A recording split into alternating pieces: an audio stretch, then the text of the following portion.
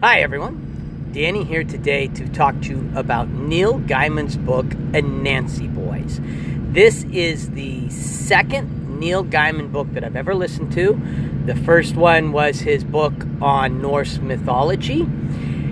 And based on what I read in the publisher summary, I was not at all expecting what I got. I know nothing, or I knew prior to this book, I knew nothing about West African folklore, Caribbean folklore, so I didn't know that Anansi is a part of their folklore, that the spider god is a part of their folklore. I was expecting this to be more of an action, high drama, intrigue kind of a book. I don't know why, but I was. It's not that way at all. It's an awesome book. I love the book. This went into the tops of my favorite books. Anansi's in West African folklore and Caribbean folklore, Anansi is their trickster god. It's amazing to me. Greek mythology, Norse mythology, West African and Caribbean, mythology or folklore, how many similarities their gods have.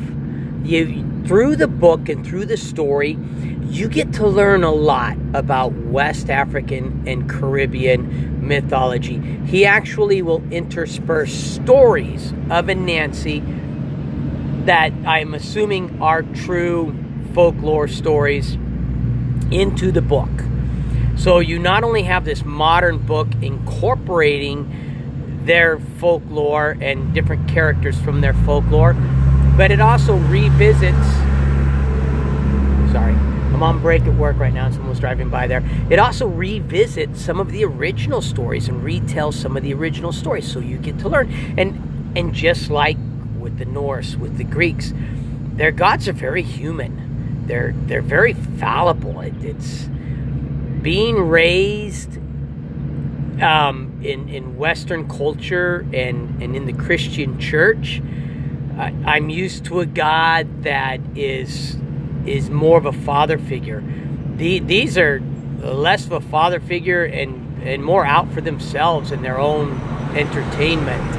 They're not someone that you go to on a daily basis expecting them to do what's best for you. They're going to do what's best for them.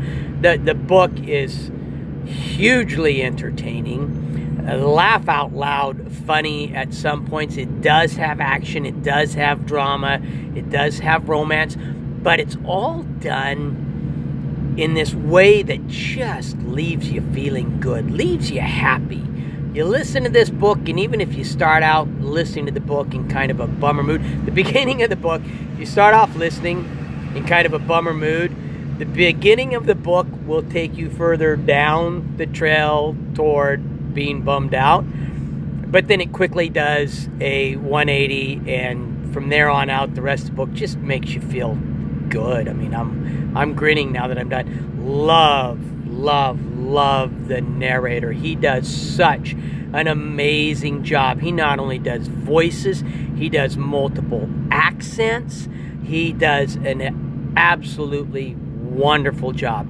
This book is definitely going into my highly recommended list. Now, it sticks to the folklore, and there's a strong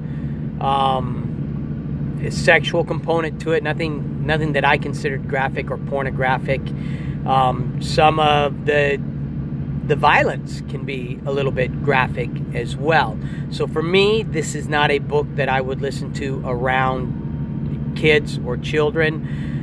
Teenagers, I don't think it would be a problem around teenagers, but that's for me. So any comments, any feedback, please get back to me.